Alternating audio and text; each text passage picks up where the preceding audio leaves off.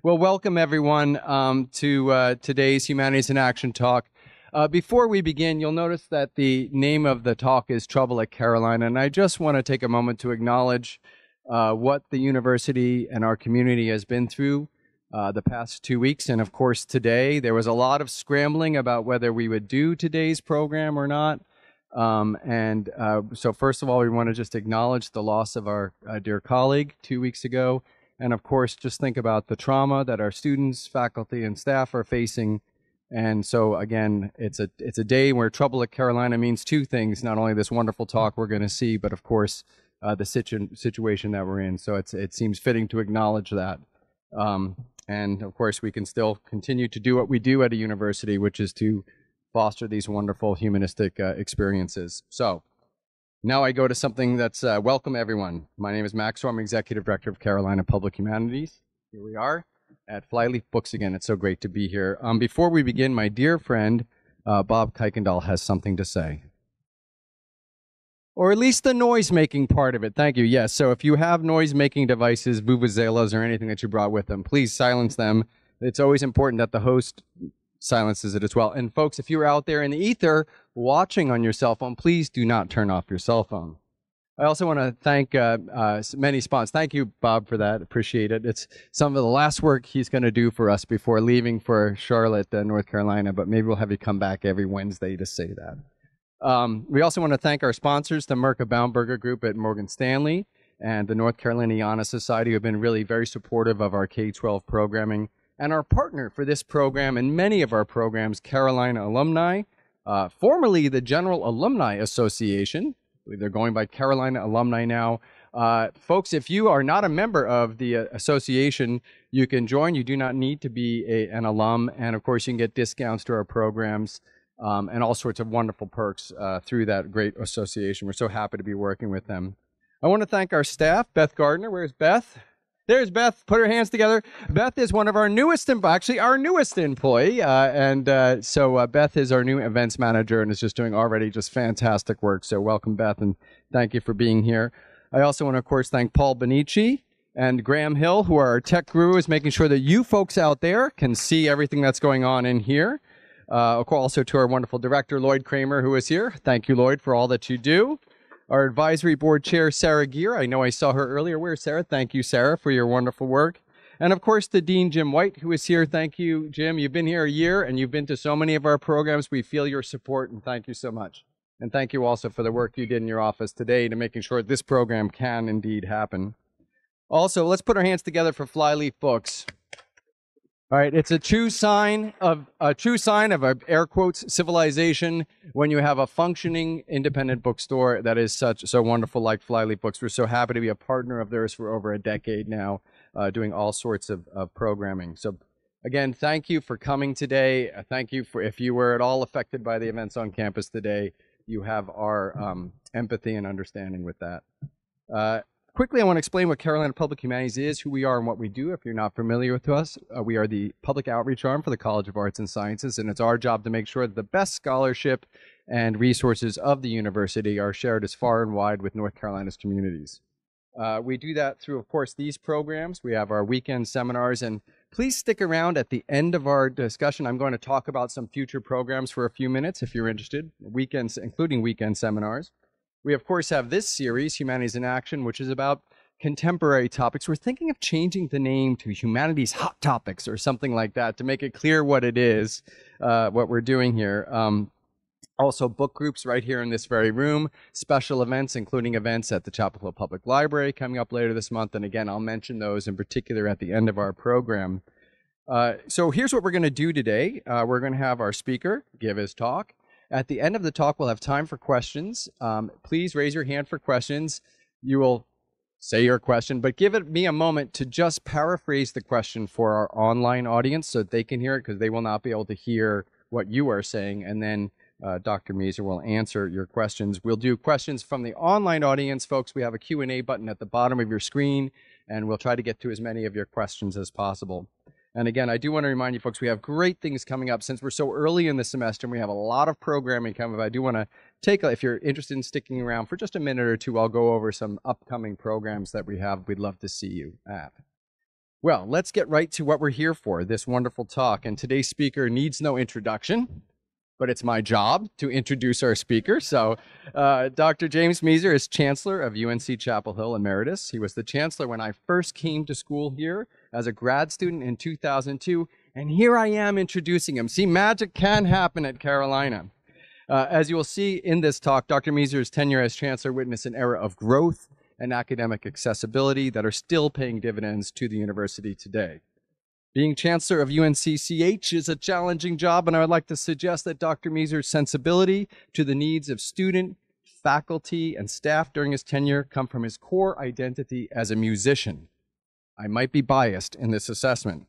As a musician myself, he is an organist by training, an instrument with many levers, knobs, and pedals, and as we will see, it provides a fitting metaphor for running a public university. Dr. Moeser received a BA and MA in music from the University of Texas at Austin and pursued his doctorate in music at the University of Michigan.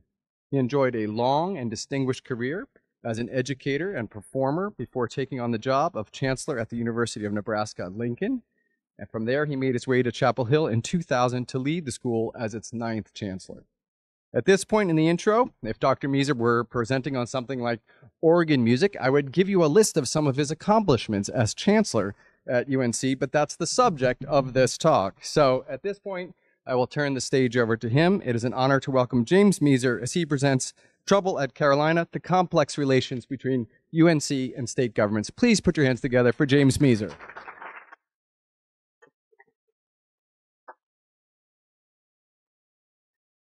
Thank you so much, Max.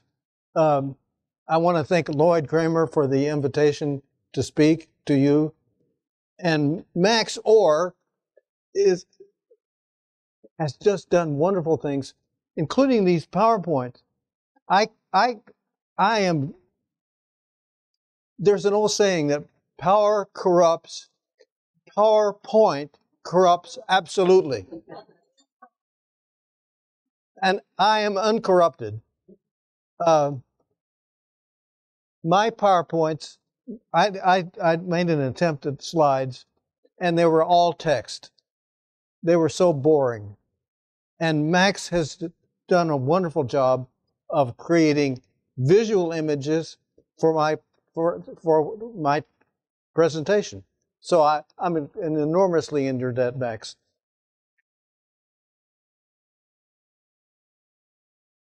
There is indeed trouble at Carolina. I arrived at this campus in 2000, as Max said. UNC was highly rated, but highly vulnerable. We were still teaching chemistry, a world-class chemistry department, in a building that was constructed in 1925, Old Venable Hall. How many of you actually been in Venable Hall? You saw it, and you know what a disaster it was. I got lost in there many times. Our world-class music library was in the basement of Hill Hall. The campus was definitely showing its age.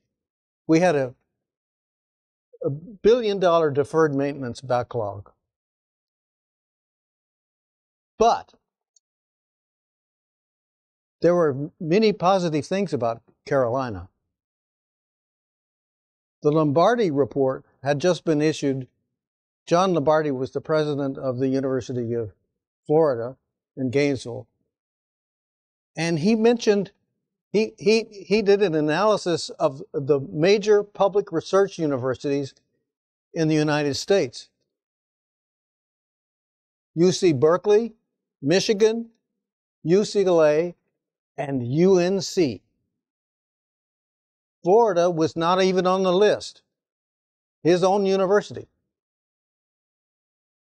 So we were really good, but we were highly rated, but highly vulnerable.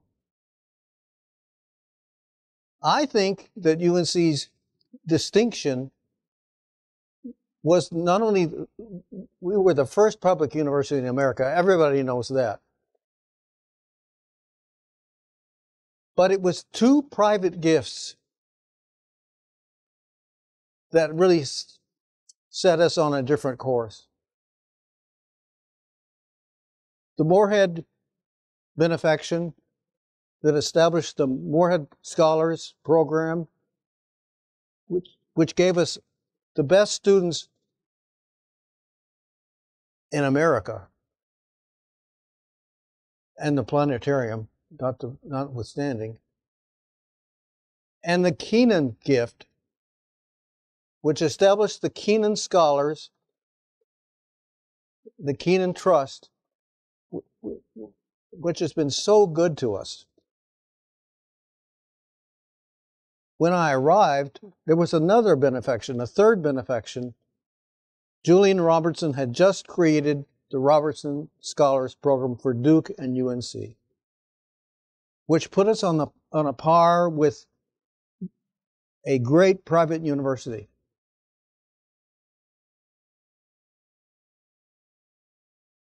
The Robertson Scholars Program recruits a class of students to both universities, and one of the elements of that program is that students spend a semester, at least a semester, on the other campus.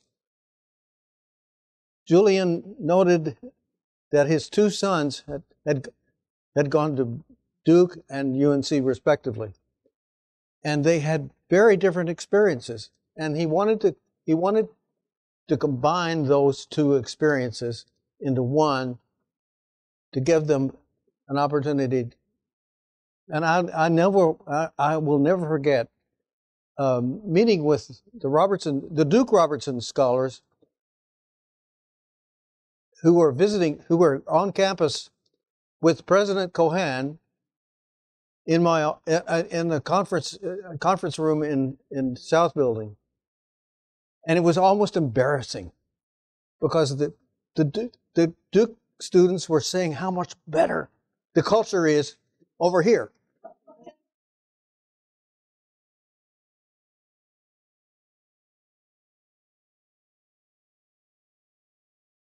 I knew that I had been provost at South Carolina and chancellor at Nebraska before I came. And I had done major reallocation of resources to build what we called cathedrals of excellence among otherwise mediocre universities.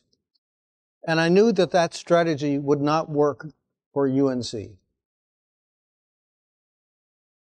because UNC had very few weaknesses. We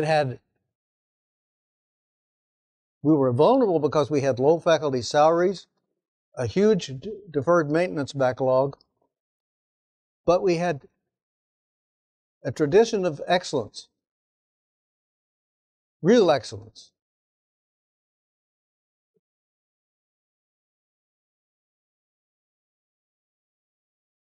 I've already forgotten my slides.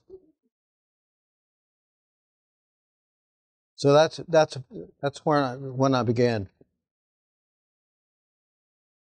There was reason for optimism in 2000, and the reason for that was the higher education bond referendum, which was on the November ballot in 2000.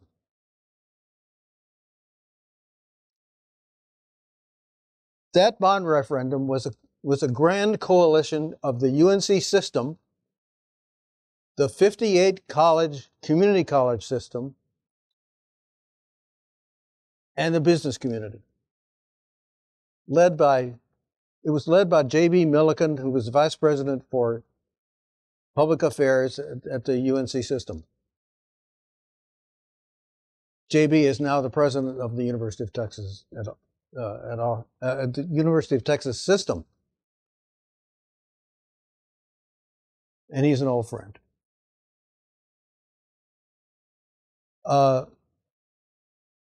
I'm convinced that the bond issue which, by the way, passed in 70, all 100 counties with a 75% plurality. It was a $3.2 billion construction bond,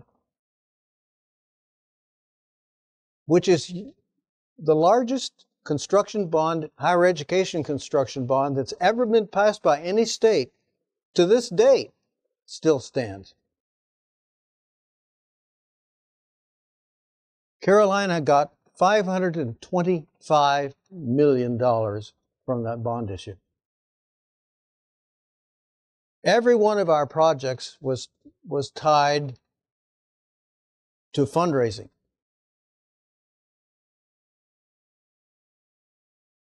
In my installation address, I said a bold thing. I held my breath and said we would triple the investment if North Carolina passed the bond issue. I didn't know I didn't have any confidence that I was what I was saying, but in fact, we actually quintupled the investment of North Carolina's citizens who supported the bond issue because they believe in higher education. I believe that fundamental fact. If we just tell our story, the people will support us. So ultimately, we not only quintupled the investment, we raised $2.4 billion for academic support, 225 endowed chairs, 1,000 new scholarships, and we quintupled the investment of North Carolinians.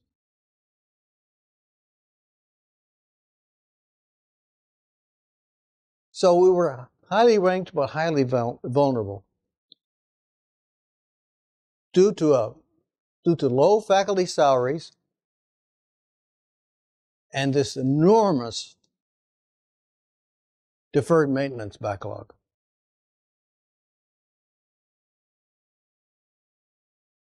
Yet I knew that the investment strategies I had tried at 2 other universities were not right for Chapel Hill.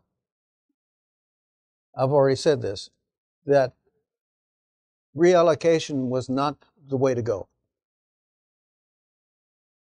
We would have a low tolerance for weak programs, and we would move funds to support them. We couldn't have any weak programs because that's the nature of being a great university. I also knew that we needed an investment in big science. I couldn't afford to play in my own backyard of the arts and humanities if I was going to be the UNC Chancellor. We needed a big investment in science, and I needed a strong leadership team. By the way, when I came, the Chancellor had recently died, leaving a huge indebtedness. I had to find a provost, a chief financial officer, and a chief research officer. The cupboard was bare, but I saw this as an enormous opportunity to build a strong team. And so I recruited Robert Shelton from the University of California. He was the vice president for research of the UC system, had been chair of physics at UC Davis. I recruited Nancy Suttonfield to be the chief financial officer, the vice chancellor for finance and administration from Case Western Reserve. And together, Shelton and I recruited Tony Waldrop to be the Vice Chancellor for Research. It was a very strong team. And we had an opportunity to invest in big science.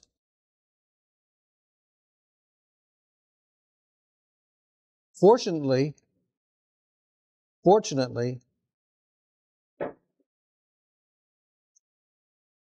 the capital construction program was front-end loaded for big science to benefit the College of Arts and Sciences, the School of Medicine, the School of Public Health, and the School of Pharmacy.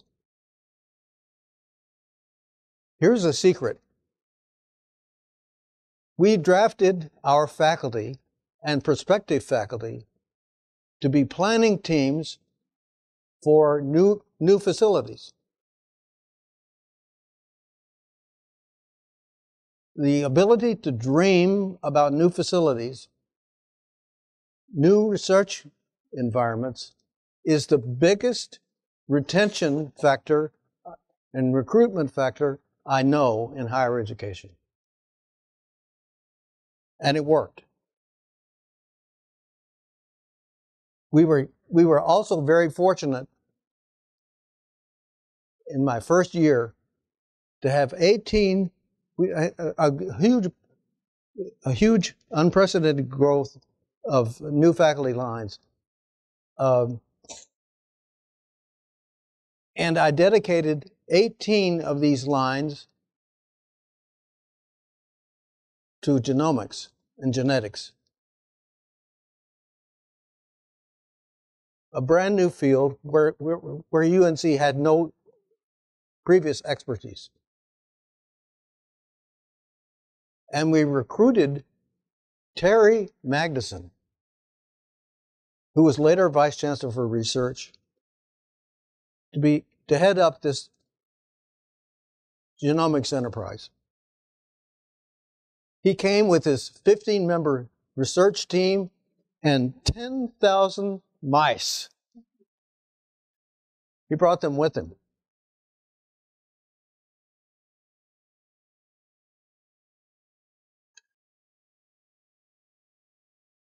The reason Terry came is that we promised him a building.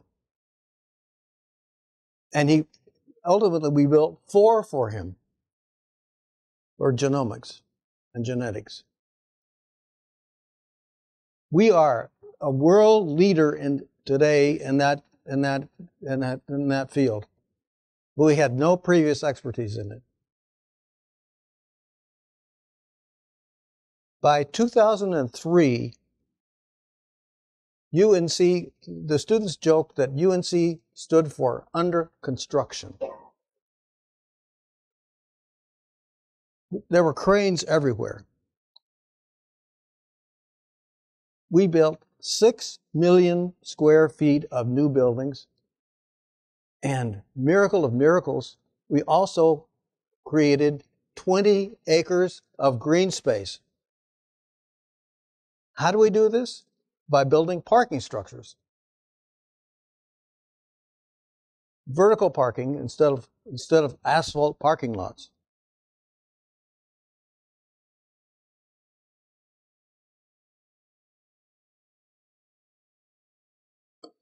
I had great faculty leadership when I was Chancellor. Sue Estroff was the chair of the faculty from 2000 to 2003. The late Judith Wegner was chair of the faculty from 2003 to 2006.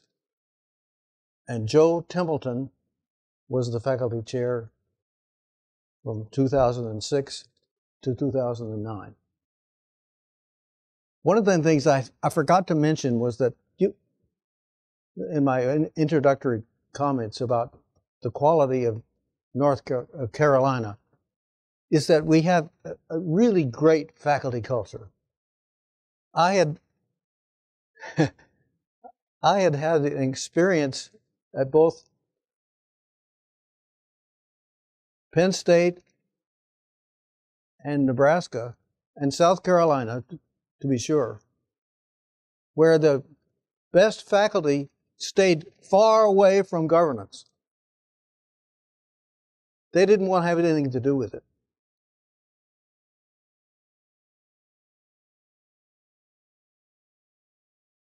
The situation was totally different at Carolina.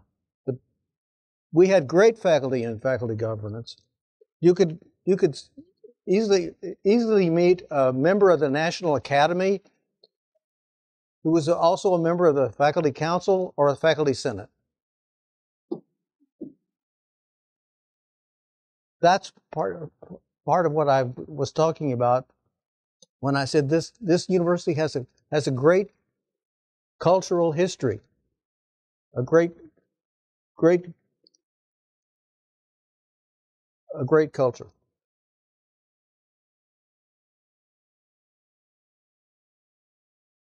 When I was chancellor, I had 3 main goals: overseeing the massive construction project, respectful renovation, historically accurate renovation, and new construction. Second, student affordability and accessibility. And the third, faculty salaries. Those were the main 3.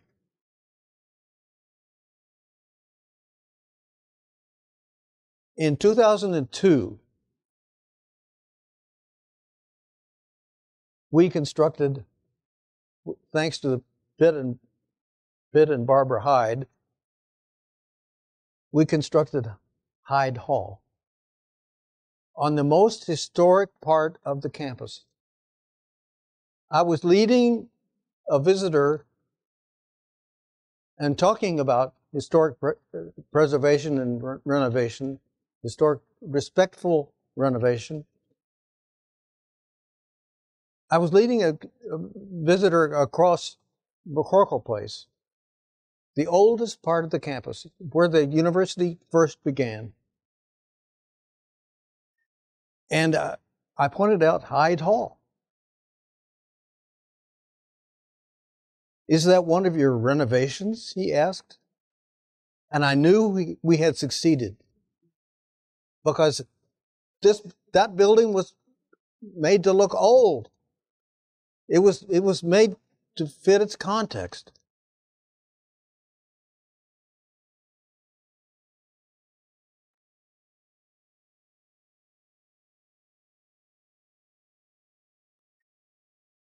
Affordability. Every year since I've known the university, we've been #1. We've been recognized by Kiplinger Personal Finance magazine as the #1 most accessible university in the country, public university. I remember the day that Shirley Ort came to my office, and this is what she said. She told me that UNC was meeting 100% of the need our students were demonstrating through financial aid. And this is what she said. "Wouldn't it be wonderful if we could promise these students a debt-free graduation? It would only cost you a few $1,000s more than you're currently spending." And that's how the Carolina Covenant was born. That's my most single proudest moment of accomplishment. The Covenant was originally set at families at 100% of the federal poverty level, and we quickly discovered that we could raise that to 200%. There were many copies at first, but slowly those copies melted away. When other universities discovered how expensive this program was, they just couldn't find a way to support it. But we persisted because it's a core value at this university to offer this program of debt-free graduation to someone who's already admitted. There's no special application. 10% of the undergraduate population here at Carolina are Covenant Scholars.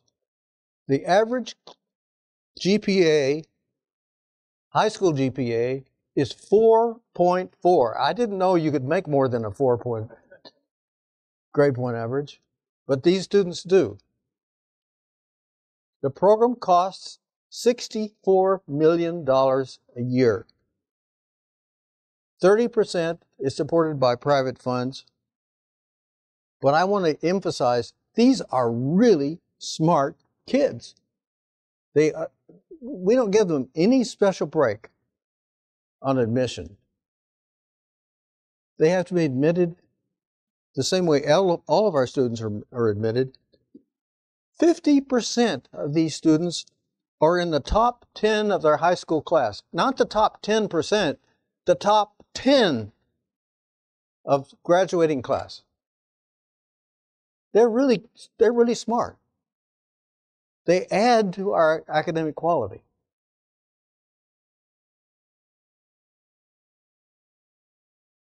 And I can clearly remember when Shirley told me that we had closed the black achievement gap through the Carolina Covenant program. That was a great day.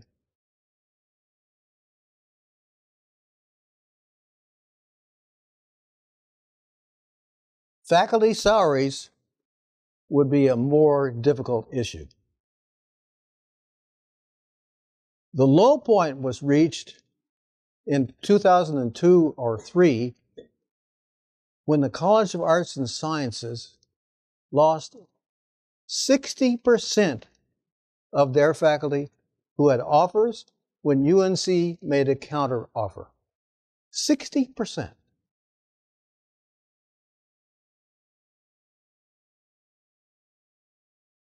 We were hemorrhaging faculty. And why? Because the state had given us very low increases. We had a history of low salaries. And the state and the system were confiscating part of our federally reimbursed costs of research, informally known as research overhead. They called it double dipping. We were getting funds from the state, and we were getting money also from the federal feds to reimburse us for the cost of doing research.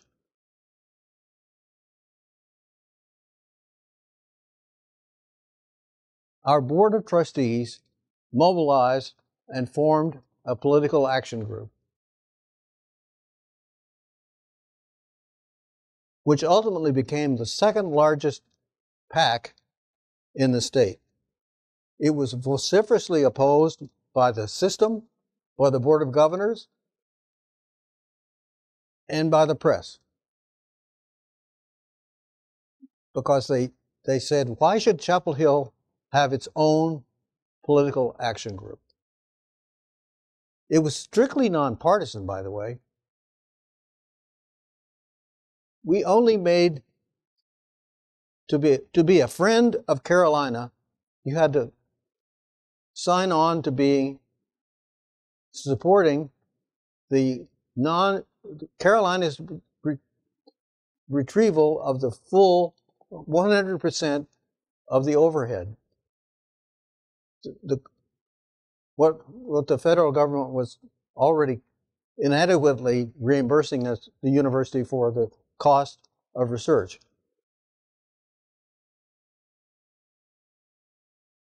I could give you a primer on that, but I don't think I need to.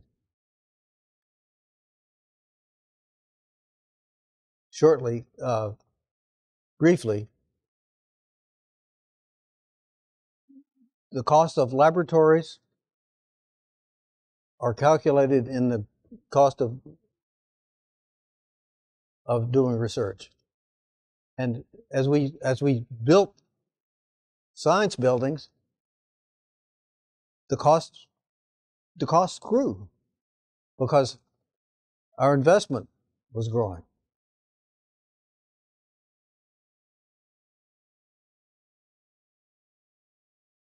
The PAC was strictly nonpartisan and quickly made a legislator's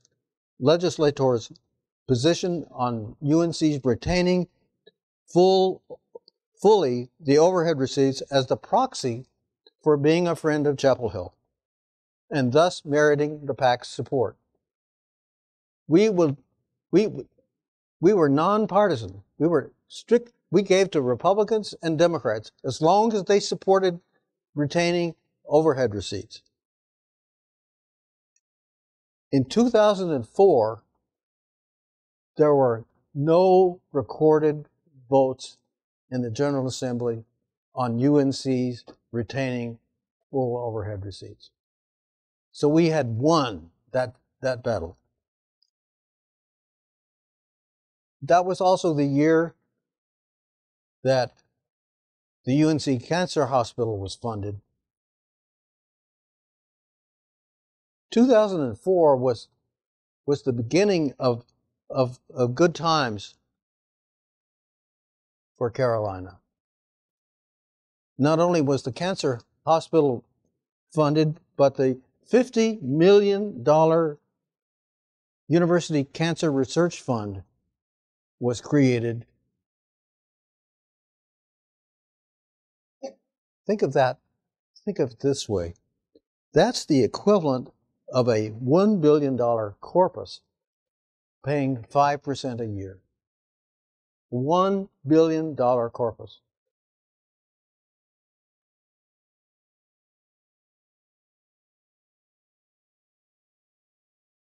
In 2004, I was able to convince Molly Broad and the Board of Governors to initiate campus-based tuition to support faculty salaries, with all the funds from the campus increase going to faculty salaries. The Board of Governors also agreed to set aside funds for need-based aid to hold harmless our most needy students. So that was an enormous victory.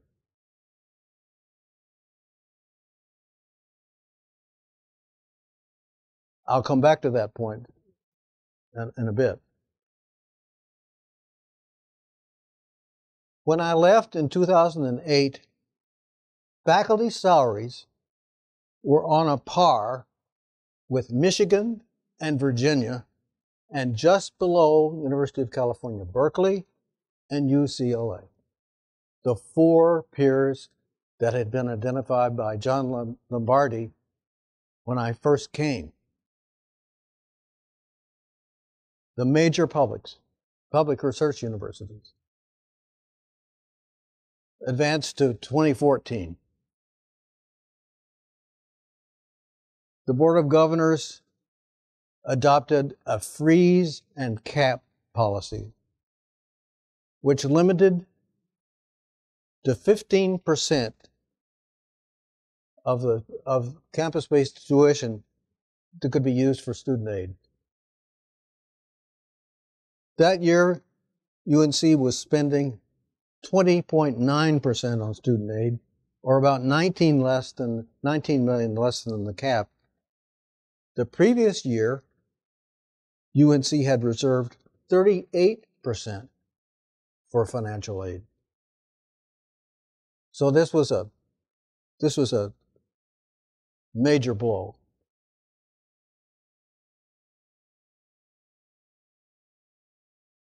The Daily Tar Heel called this an alarming message to send to prospective students, noting that for the 13th time in a row, UNC was ranked number 1 in affordability by Kiplinger. This was even the Board of Governors even discussed the takers and the makers and the takers, referring to needy students as leeches. How disgusting. Shirley Ort and Steve Farmer worried that student debt would skyrocket. The burden was passed to university development, which picked up. I'm so proud of this university because we picked it up, and when the Board of Governors passed it to us, we rallied and supported. And the covenant survives to this day because of private support. In addition, the Board of Governors began to end campus-based tuition increases, which were the fuel of faculty salary increases.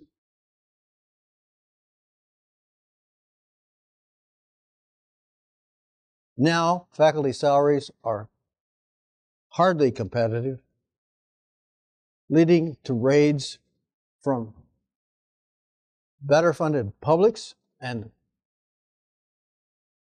private universities. To go to Duke University, a faculty member doesn't even have to change their zip code. They can just drive 9 miles further and be well compensated and have to cheer for the Blue Devils.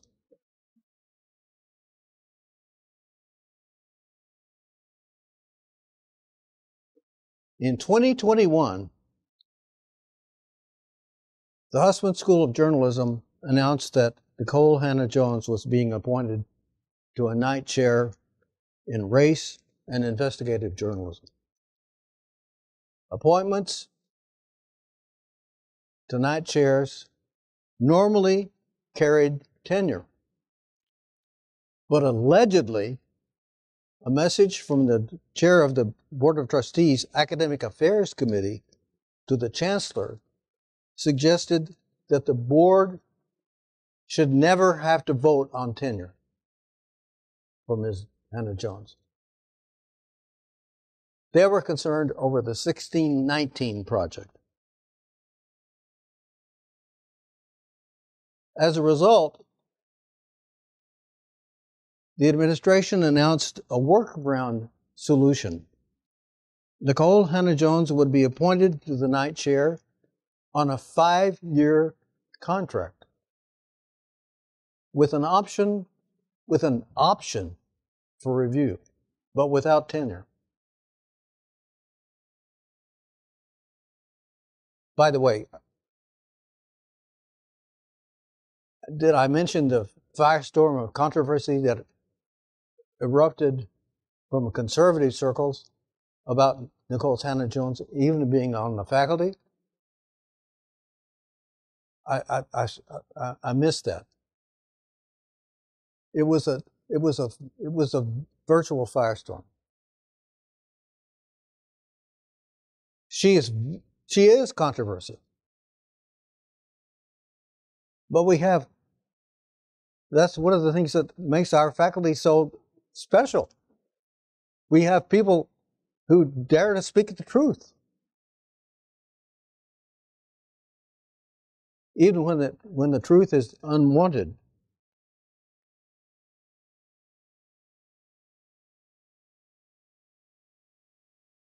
When the university announced the workaround, our faculty were outraged, and so a second storm of controversy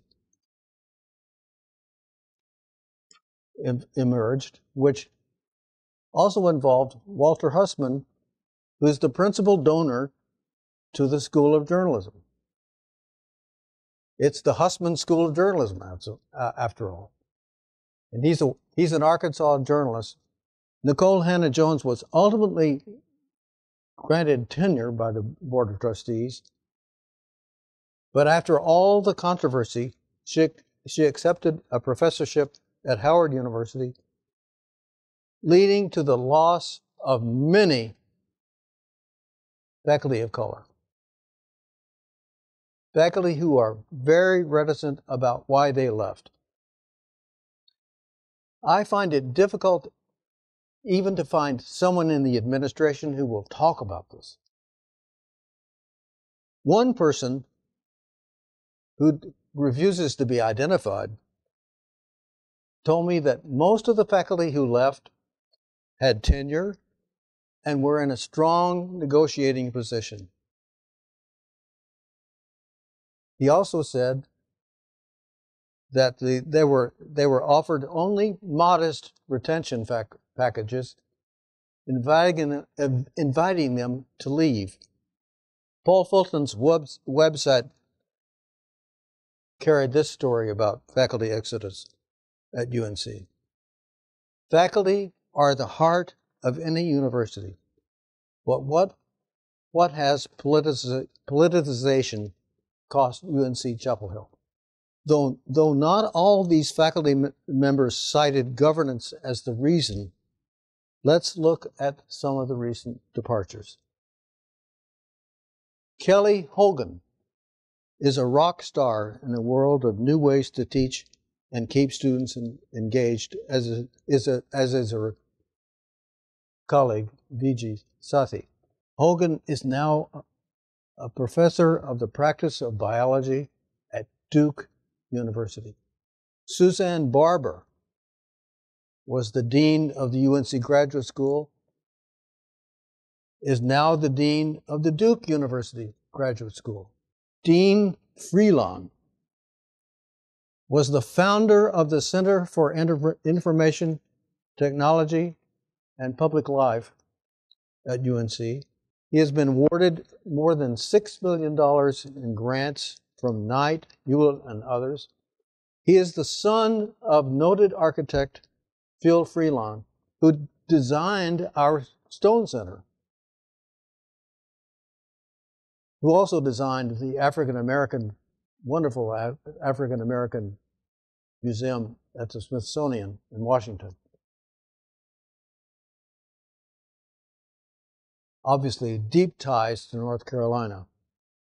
He is now the Alan Randall Freelon Senior Professor at the Annis School of Communication at the University of Pennsylvania, an endowed chair named for his grandfather. Lisa Jones, a renowned African-American biochemist at the University of Maryland, Baltimore, whom the university chemistry department had been recruiting for 2 years, withdrew after the Nicole Hannah-Jones debacle. And she was not quiet about it. Why? William Sturkey, a history professor focusing on race and the South, was named distinguished lecturer by the Organization of American Historians. Sturkey penned an op-ed about the BOT's action to create the School of whatever it's called, Skill, and the BOT's media campaign the next day on Fox News and the Wall Street Journal. Andrew and Ileana Perrin. Andy Perrin, professor of sociology and director of the Institute for Arts and Humanities. Andy Perrin is now a distinguished professor of sociology at Hopkins, and Ileana, who was at Duke University, is Bloomberg Professor of Primary Care in Hopkins School of Medicine and Nursing. I will say this about the parents. They only left because Hopkins could put together joint appointments for them. So, but Andy cited in his blog the 4 levels of governance in the university, at this university, and he said the UNC-CH, the Board of Governors, the substantial system administration, and the Board of Trustees. And I quote, "That's a huge oversight structure. With the Republican takeover of the state legislature in 2010, that burdensome weapon, that burdensome structure became a partisan weapon. The BOG brazenly interfered in university activities for political reasons, and the Board of Trustees delayed tenure for Nicole Hannah-Jones." He went on, "UNC has extraordinary faculty, wonderful students, many of them first generation and low income, and a great global reputation. But all of that is in jeopardy, in large part due to the untenable external governance structure.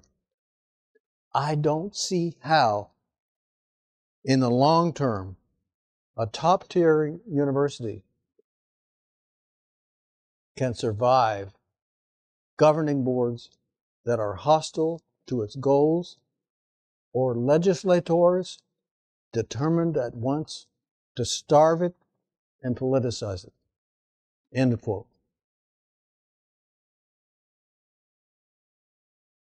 According to a recent survey by the Chronicle of Higher Education, 24% of faculty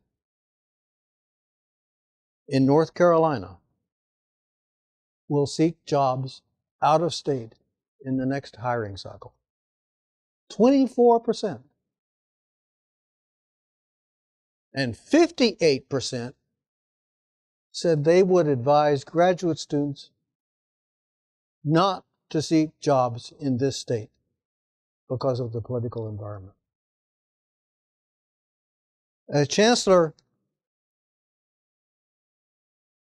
all of the things I worked for are under threat. Affordability and access, faculty salaries, and the deferred maintenance backlog is as big or bigger than it was in 2000. But still, I have reason for hope. The first reason is the Coalition for Carolina, a network of over 25,000 alumni, faculty, parents, and friends of the university, which sends weekly newsletters to more than 2 million people. The coalition is led by former trustee Roger Perry, former faculty chair Mimi Chapman, who is here tonight, and Joyce Fitzpatrick, a Raleigh public relations professional and UNC alumna. The second reason for hope is the Governor's Commission on University Governance, co-chaired by former system presidents Tom Ross and Margaret Spellings. Among the specific recommendations of this commission, the Board of Governors should, number one, the Board of Governors should create a new Center for Higher Education Governance to optimize best practices.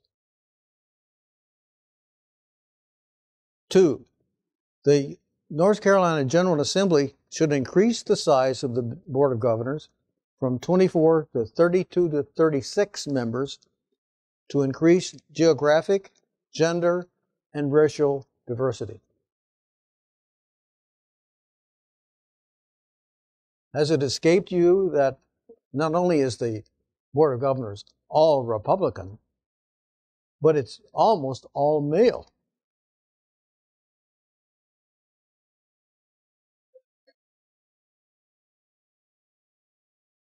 Three, the UNC-CH should change the selection process for the Board of Governors.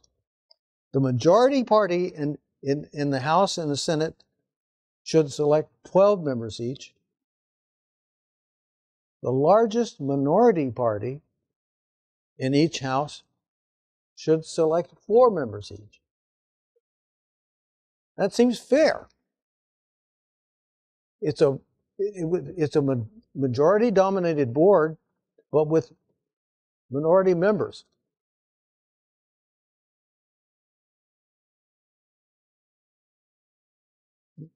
The North Carolina General Assembly, 4, should increase the size of each of the Board of Trustees to 15 in the following manner: 7 members elected by the Board of Governors, 4 members selected by the UNC-CH, and 4 members by the governor.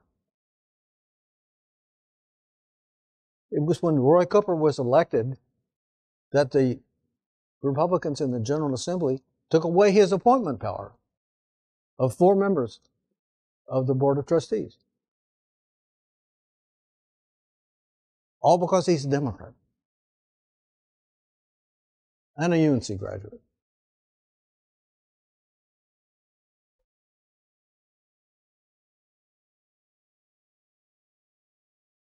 Five, the terms of the Board of Governors and the Board of Trustees should be increased from 4 to 8 years with no re-election for a second term.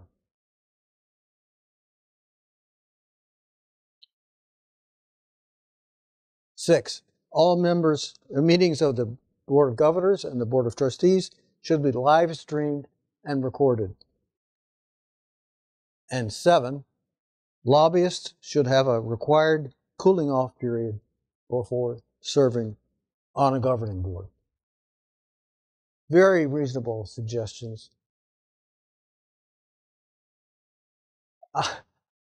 I'm not optimistic that these recommendations will be implemented in the short term, given the current political realities.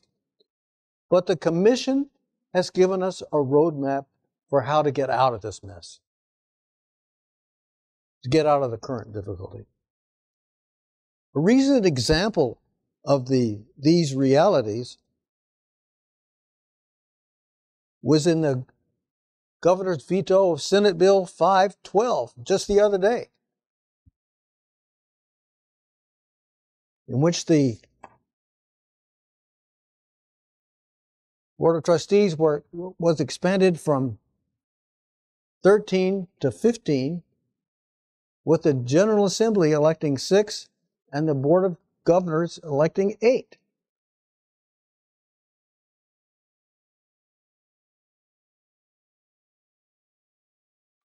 The troubles continue. Only time will tell if my cautious optimism is justified.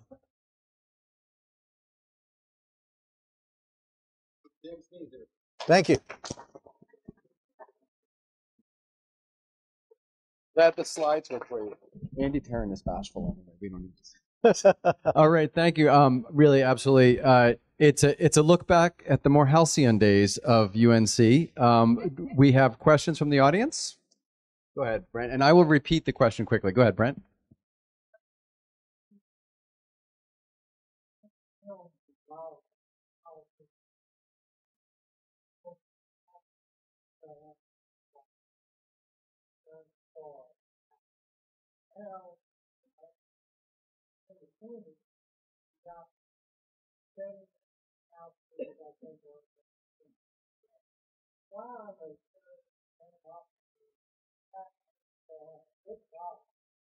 The question was essentially, what has changed from the time when only Jesse Helms was attacking the university to now it's many people against the university?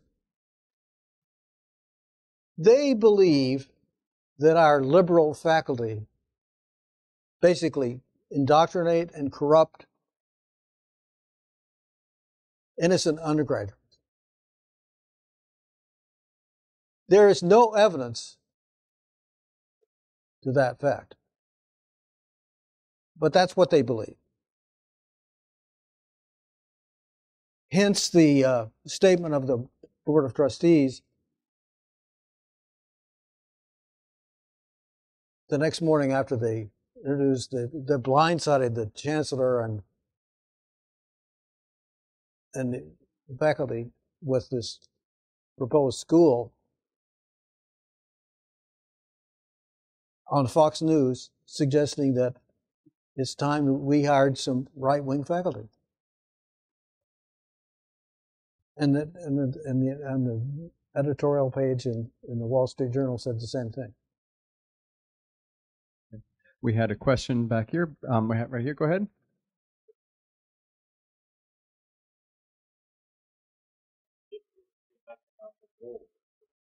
So the question was about the role Hussman played in the controversy over Nicole Hannah-Jones. I think Mr. Hussman played a major role. He was clearly working behind the scenes with the Board of Trustees to cause them to not to award tenure. Did he withhold money? I don't think he's never paid his gift. He's never paid us what he's pledged. Okay, we had a question here. Go ahead.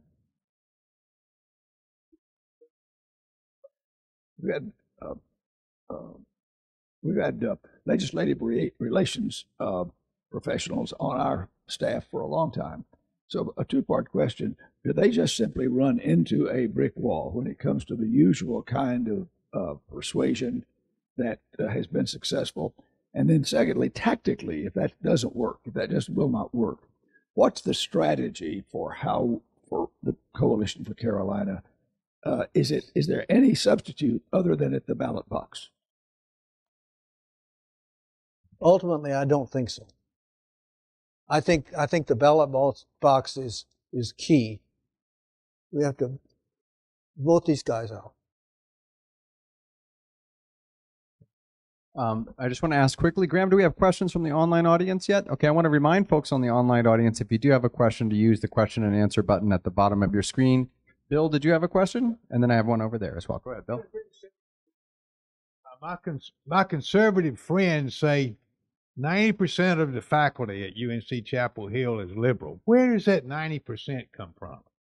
That figure. That's often used. That's probably true of the social science and humanities faculty, but it's not true of the business school, and it's not true of the medical school.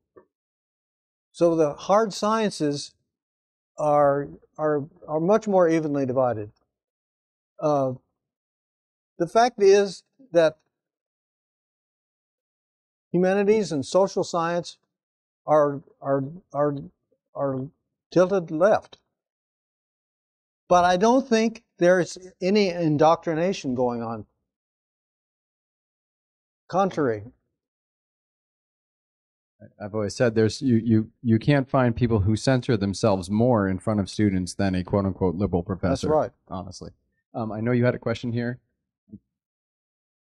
Yeah, thank you for a very interesting presentation. And I wish I shared your cautious optimism. I do not. I'm not sure, however, that the behavior of the legislature represents the general will of the people. And I think one impediment to them representing the will of the people is gerrymandering. This certainly occurs at the national level and may hit North Carolina with a big club soon. But to what extent do you think gerrymandering is going to interfere with the ultimate solution, which is at the voters' box? I agree with you that gerrymandering is a huge issue, and it distorts the will of the people, because I can't get it. there is that Supreme Court election that really bothers me. We lost the chance to keep a majority on the Supreme Court of reasonable people, and we blew that. I have a friend. Obviously, I'm a Democrat. I have a friend who's now the vice chair of the North Carolina Democratic Party, who says you could throw a dart at the map of North Carolina and only have a 50% chance of hitting a county with an effective Democratic Party organization. So I'm a big fan of Anderson Clayton and the new chair. I think she's going to whip things up. Yeah. Professor McNeil. In your feeling of cautious optimism, does it give you pause when you look at Florida? It does. Does it give me pause when I look at Florida? Absolutely. Because I think that's where our Republicans want to take us. It's where Florida is. If you'll humor me a question, what role could students have in this whole trying to affect change? Is there a role for the student body to affect change? I think there is. Mobilization, for one, and the students, I don't think, I think the students are really onto gun control, for example. Obviously, they need to be. We had the second gun incident on this campus today, and we had one only 2 weeks ago. A faculty member was killed. So it's obviously a very serious issue, and the students, I think, rose up and they yesterday in the North Carolina General Assembly, and they said, out of here. We need sensible gun control. So I think that's ultimately my reason for optimism. I think in the long term, by the way, to your question, the people of North Carolina love this university. That was proven in the bond bill. They love the community colleges. We just need to do a better job of telling our story and working against this awful gerrymandering, and a better day is coming. James, it sounds like we almost need more public-facing organisms at the university, like Carolina Public Humanities doing this good work. I saw a lot of hands up, so yeah. Is this Charlie? Okay. Actually, you preempted my question to a degree. Who is telling our story? Who is telling the story of the university if it's not the university doing a good job itself? Well, I think we could do a better job, but I think the whole communications organ of the university is doing that. Are they doing it all they could? I think one of the hands is being held behind their back by the governing boards. Graham, do we have any questions from the online audience yet? Okay. We have a question over here. You know what? I'm going around with the microphone. It's working. Dr. Moeser, regarding the governance issue, I've heard it said that a key to effecting change is for not just UNC Chapel Hill campus, but to ally with the other university system campuses to try to bring pressure on the legislature, the other powers that be, and the public to affect change, and that effort has been made from UNC leadership, and I suppose through the coalition, without much response from the other campuses. I think that's probably true. My biggest disappointment, candidly, inside this room, is North Carolina State University. They're admittedly more conservative than we are, but they should be concerned. They have research scientists, for example, who want to work on climate change. And I just worry about them. I don't think they're fully on board. We have a question from none other than Lloyd Kramer. So I actually have a historical question as to how you would compare the relations between the legislature, the governing boards, and the leadership of the university today with the era when Bill Friday was in the leadership of the university system.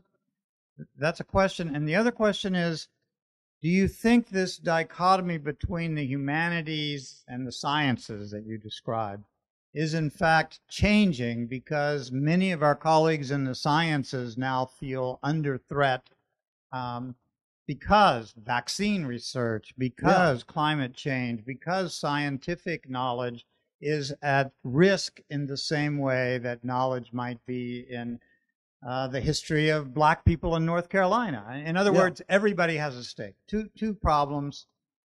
What do you think of that? I'll deal with the second one first. I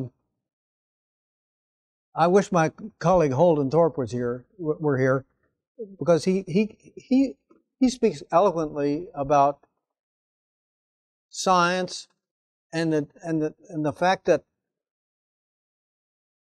science tells the truth. It tells unvarnished truth. And these guys don't like the truth. By the way, things weren't always good with the Democrats in charge. I loved Mark Basnight, but I had many difficult conversations on the phone with Mark about admissions and East Carolina wanting us to play football. It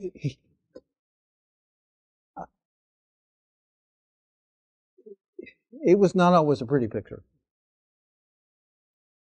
Can you speak to the Bill Friday part of Lloyd's question there about those days and what might be different?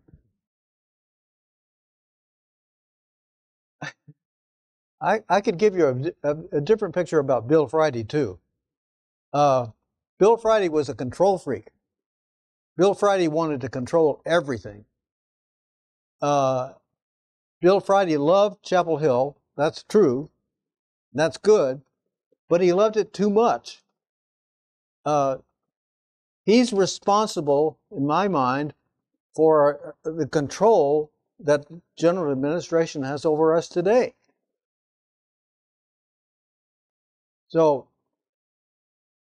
I'm not a big Bill Friday fan. Yeah,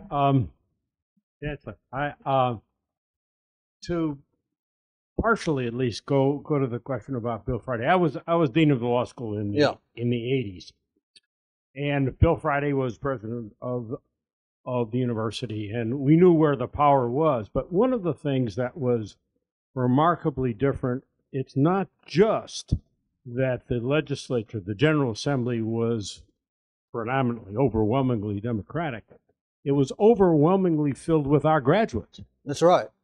It was overwhelmingly filled with law school graduates, but graduates of the university. and even the Republicans in those days were close to the university, and that's one of the dynamics. Now, I don't have an answer of how to change that, but I think that there is a lack of willingness of our best and brightest coming out of the law school or coming out of other parts of the university to say, hey, you know, it wouldn't be a bad idea to run for the state legislature. That's right. They're not doing that these days. I can't say as I would blame them. I wouldn't either. But I think that's a realistic part of it, and that's part of what the dynamics are. It's not just party. Party is part of it. That's right. It's not just party. It's all very true. I'm going to get that on the microphone. Go ahead. You got a guy named Jim Blaine, who's a Carolina graduate, who was Berger's chief of staff, who just got put on the board of trustees. He's been behind all these policies. He was advising the president of the UNC system. So he's crafting, even though he's a Chapel Hill graduate, he actually has on his website, he was told not to come back. But he is back, and he's going to be a trustee. And he is driving a lot of that policy. Tim Moore is also a Carolina graduate. He's not doing anything to stop this. A lot of the people are his appointees. So it is not just about having graduates, but it's about having people in office who value public education, period. Because we're seeing it at the university level, but the destruction is also happening from pre-K through 12. And a question here? Very quickly, if I have things right, substantial investment has been occurring during your period and following from corporations moving to North Carolina and population growth. I've not heard any reference to leveraging corporates in order to improve the situation. Could you please comment? I think that's a corporate support, corporate influence is positive and should be exploited by this university. Is it growing? I don't think so. I don't think it's to the extent that we might wish it to be so. I think that's an opportunity missed. Further questions for Dr. James Moeser? Okay. Miriam, you have a question up here.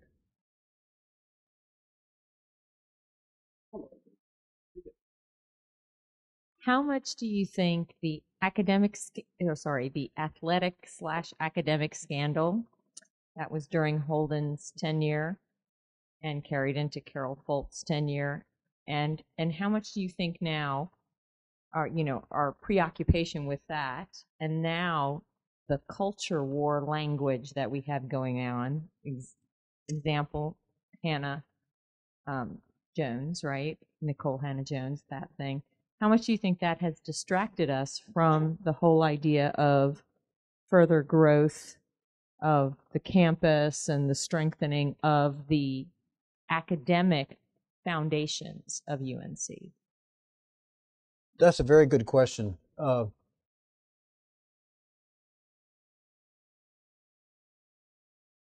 The athletic scandal destroyed Holden's chancellorship.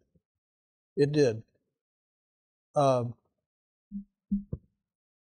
He was a very bright light, whom I encouraged Erskine Bowles to appoint, by the way. And it turns out that he should have been a provost first. I didn't see that, and I'm partly responsible for his crash. So he's revived himself, and he's obviously thriving today. And Jim was just telling me about a great speech he gave to the Holden Unleashed. I have an enormous regard and respect for him. He's a really bright light, and he's well placed. He has a bully pulpit as editor-in-chief of Science Magazine for the whole country, and I think he's well placed.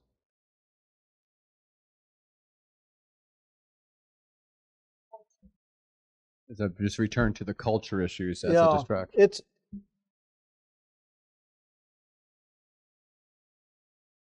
It may be a factor.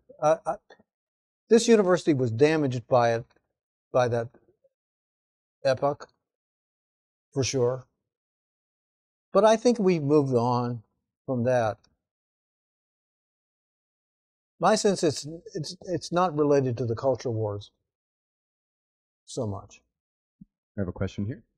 Yes, I take issue with your comment about the tragedy being Holden Thorpe's.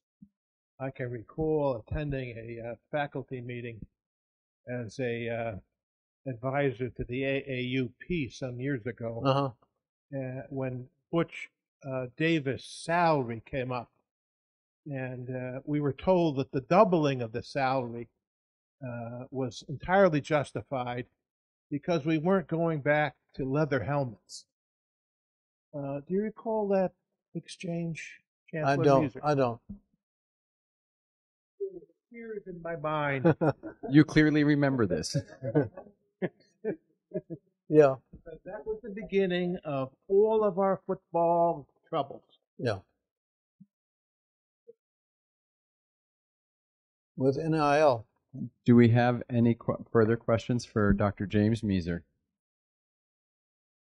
Chancellor Moeser, thank you for your service to the university, and thank you for all you've done today for us. And I want to thank all of you for coming, and if you would like, I would just want to take just one moment before we go to let you know about some upcoming programs that we're very excited about. First of all, if you like coming here on Wednesday afternoons, keep coming, because we'll be doing Humanities in Action. Next week, we have a full list here.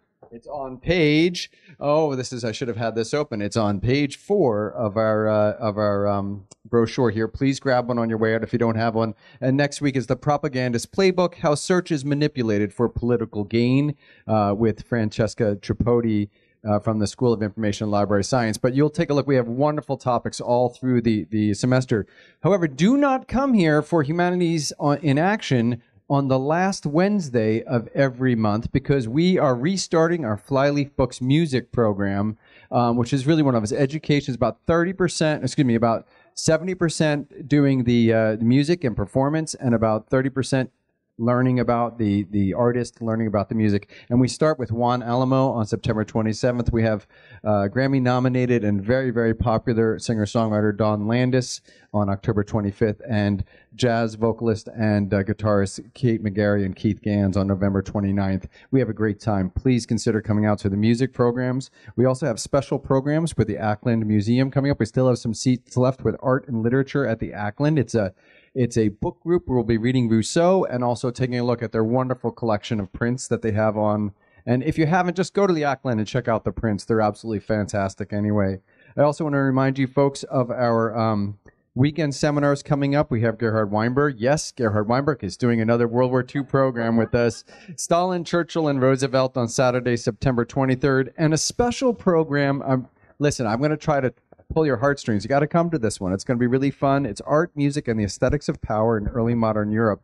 This is a dinner time program where we're going to have Tanya String talking about art history from the early modern age, and then we're going to have performance on period pieces, and that'll be after dinner, and that's on Friday, September 29th. Please sign up for our website if you haven't already. Our email list. Get our brochure, and of course, check out humanities.unc.edu. Oh, I forgot one other program. This is very important, and I just want to say because it's got a really local ring to it. This is a free program on September 19th at the Chapel Hill Public Library. Langston Hughes, 1931 visit to Chapel Hill, the Scottsboro case, and legal lynching. That should be wonderful.